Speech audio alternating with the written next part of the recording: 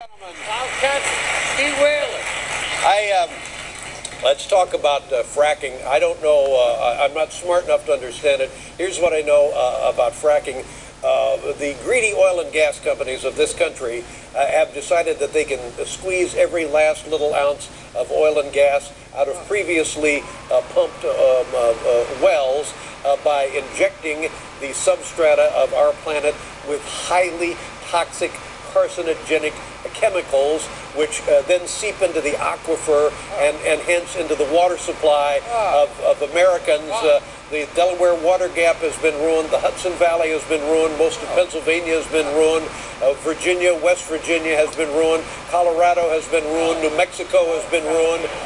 They're poisoning our drinking water, and the EPA said, you know what? You no longer have to comply with EPA standards for stuff you put into the water.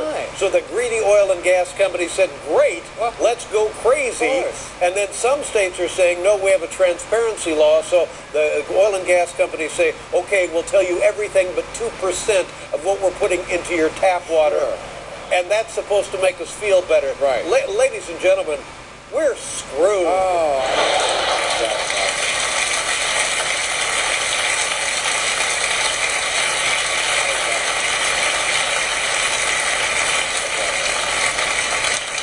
I've seen people set fire to their tap water. Yes, I know. Can I get you a nice, you want some ice water? Kaboom! I've seen people set fire to their toilets. Well, that's a different story. That was a different thing.